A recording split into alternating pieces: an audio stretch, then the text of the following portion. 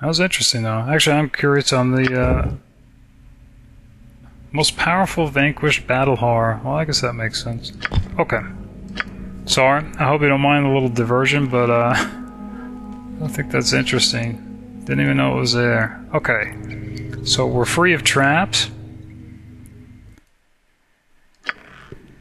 We've leveled up dying here. That was how we got into that. Okay. So it looks like a kitchen area in here.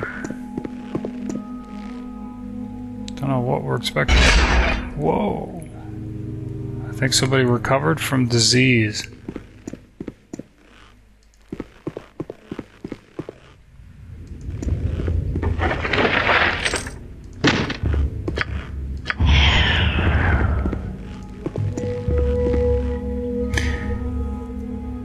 I'm just remembering, didn't we have a potion of absorption that she was supposed to be carrying around? Or did we sell it? We dropped it. Okay. Couldn't carry it all.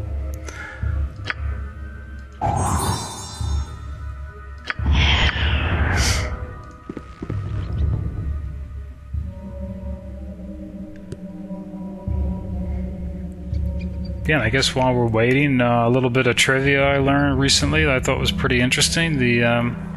While we're waiting for everyone to be able to hide properly.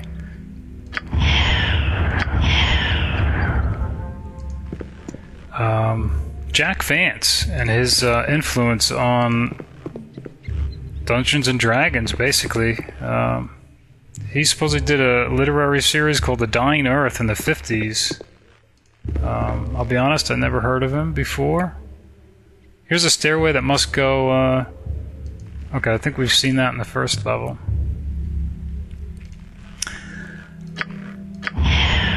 But supposedly that series influenced the creators, which I guess is Gary Gygax and others, to implement what they call the fire and forget magic system, where you have to memorize the spell, use it, and then you've forgotten it, and you have to re-memorize it over another night's sleep, basically.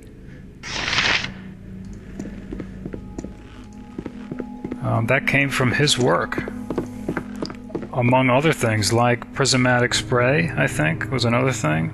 Not only that, but I think in honor of his influence, Vecna is an anagram of his name, Vance. So I don't know, I was pretty impressed. Now I'm really kind of curious what those works are. The Dying Earth. By Tempest Shield! Cool! Ball plate and packing steel.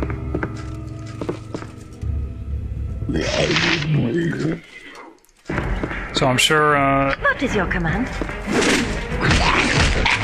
Probably don't really even need to hear a recommendation from anybody.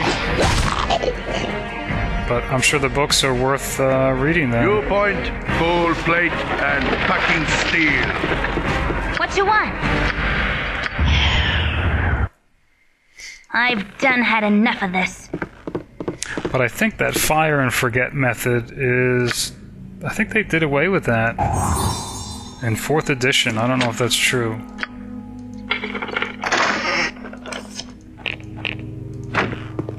I guess because it's not...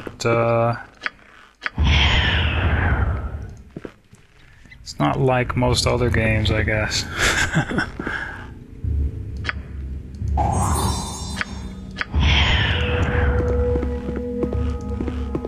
Where you have I guess like a magical power, much like you have hit points, mana or magicka, I guess, in other systems. So I'm not sure what they did in 4th edition. Alright, here's an entryway that I guess we can go in, but I'm not sure where that goes then. I think she'll look at the other side here.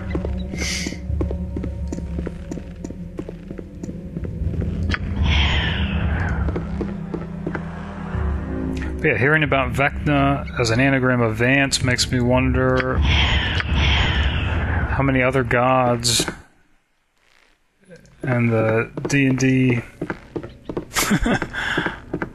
pantheon, if that's even what you call it, might be anagrams of other people's names.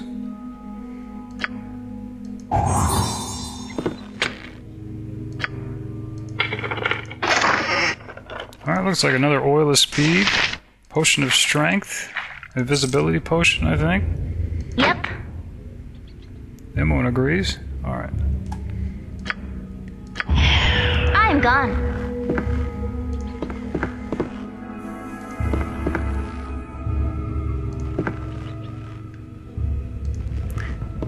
Well, if anything, this is just changes pace, maybe.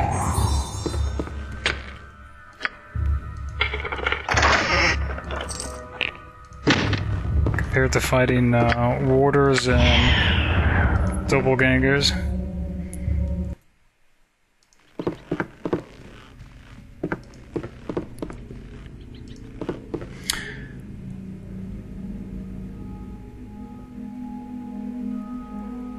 I can only assume that this doorway down here must go either further up or further down.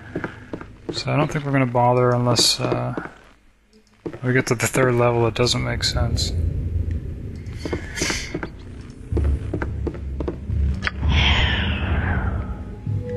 Alright, here's another stairwell.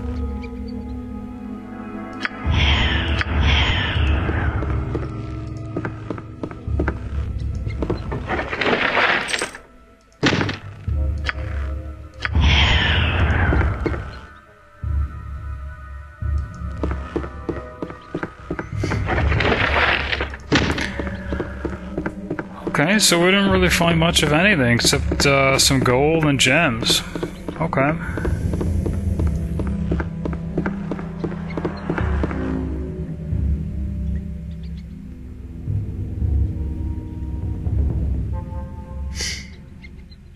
But you know what, I think,